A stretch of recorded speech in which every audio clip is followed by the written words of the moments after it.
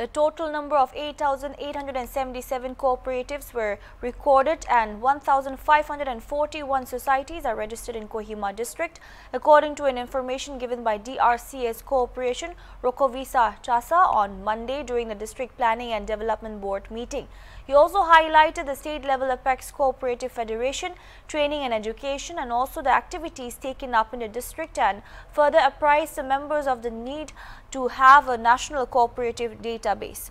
Meanwhile, Engineer Shiloti Lonkamar, EE Power, informed the House that there are 940 prepaid customers out of 54,000 plus customers in the district. The board deliberated on the issue and felt that more awareness needs to be created on the advantages of the prepaid system so as to reduce expenses and generate more revenue for the government.